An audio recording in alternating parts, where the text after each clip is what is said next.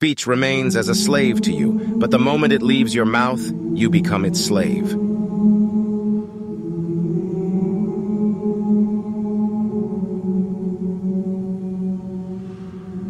If you wish to check how much you love Allah, then see how much your heart loves the Quran, and you will know the answer.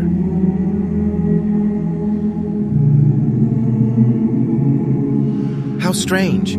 You lose a little from you and you cry, and your whole life is wasting and you're laughing.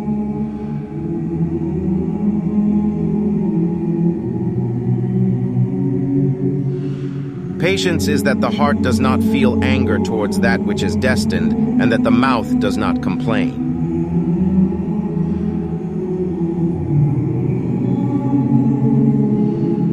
Women are one half of society which gives birth to the other half, so it is as if they are the entire society.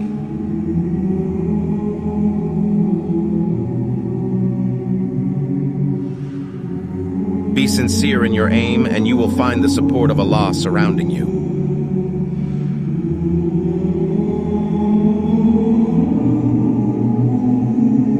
If you knew the true value of yourself, you will never allow yourself to be humiliated by committing sins.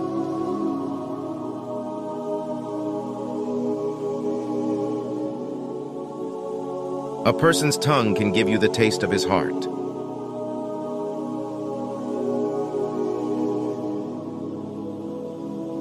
If a heart becomes attached to anything other than Allah, Allah makes him dependent on what he is attached to, and he will be betrayed by it.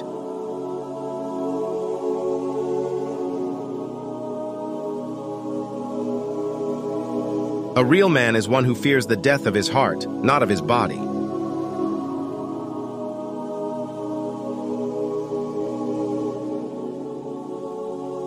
When Allah tests you, it is never to destroy you.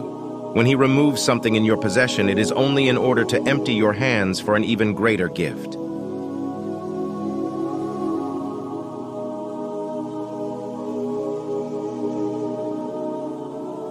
This worldly life is like a shadow. If you try to catch it, you will never be able to do so. If you turn your back towards it, it has no choice but to follow you.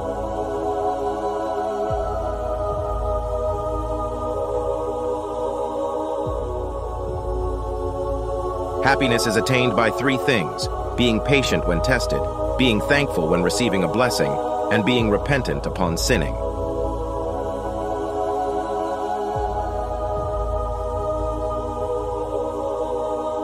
As long as you are performing prayer, you are knocking at the door of Allah, and whoever is knocking at the door of Allah, Allah will open it for him.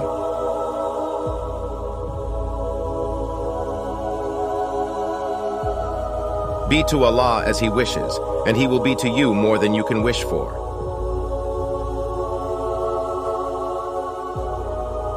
From the perfection of Allah's ihsan is that He allows His slave to taste the bitterness of the break before the sweetness of the mend.